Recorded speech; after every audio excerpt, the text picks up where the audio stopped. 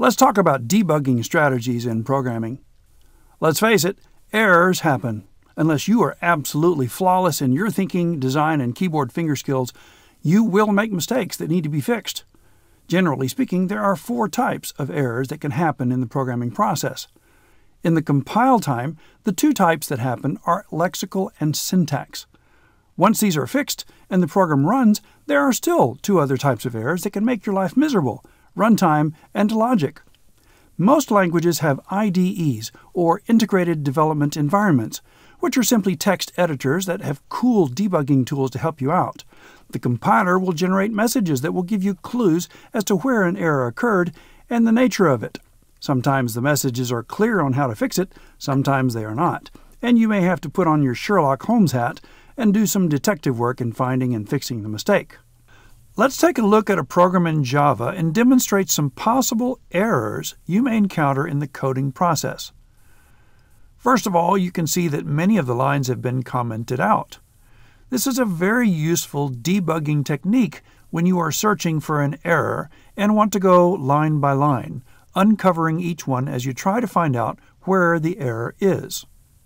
When we run this part of the program, you can see that the integer variable age gets the value 16 and then is output to the screen. Uncovering the rest of the program, you can see the full output with no errors. Now we'll introduce some lexical or word-related errors and see what happens. Let's take off the E from the word sequence in the class name on line 2 and see the resulting error message. It's not terribly helpful, but a different tab view shows you an arrow pointing to the location of the error. This arrow view is quite helpful in showing you where the compiler stopped when it saw the error. Now let's reverse the words static and void in the main header on line 3. This causes 3 errors where messages generated aren't clear at all, but again, the other view shows arrows that help you zoom in on the problem area. Another type of lexical error is when reserved words are not capitalized correctly, like string and system in Java. The error messages are different for each one, since the nature of the 2 terms is different. Again, the arrows are more helpful in discovering where these errors occurred. Misspelling a command, like this print line statement, is also a lexical error. And again, when you compile it, the arrow points right to the problem. If you misspell a variable name, like this one, another error message is produced, as well as the arrow pointing to the location. Syntax errors are punctuation errors, like leaving off the semicolon from the end of a statement. The error message is quite clear in this case, and the arrow points right to the problem. Managing the braces and parentheses inside of a Java program is very important. They come in pairs and need to be in the right places. Many editors help you see how they match up by highlighting them, as you can see in these examples. Leaving off an opening brace causes a particular syntax error message, as you can see here. If you leave off a closing brace, it's a different kind of message.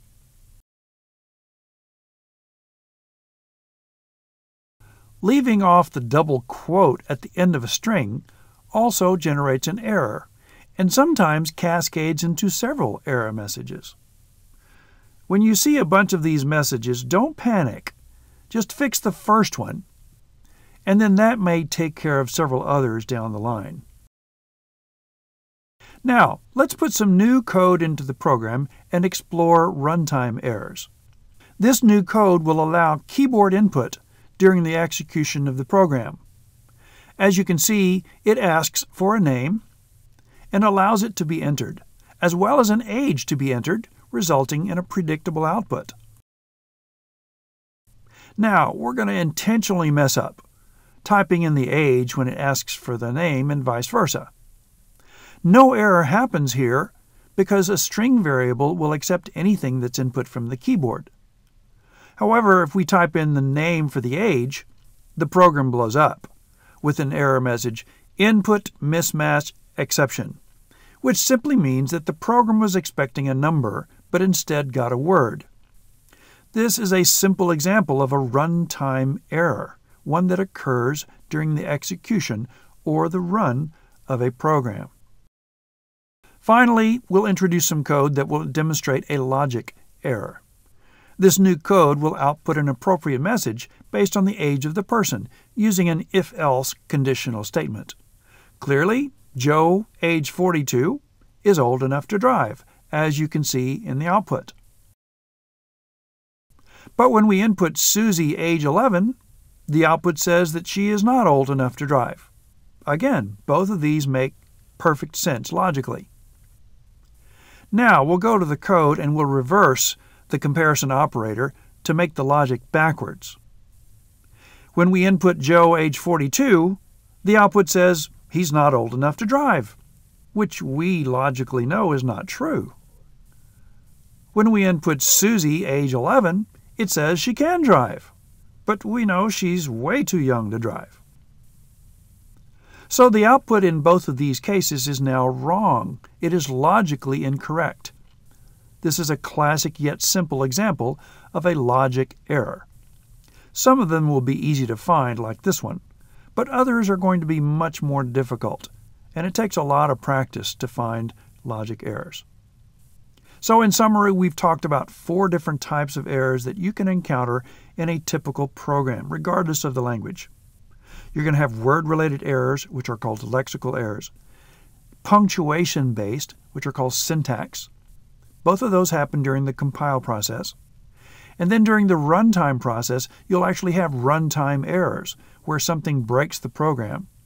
Or you just simply have logic errors, where the program runs just fine, but it's still not right.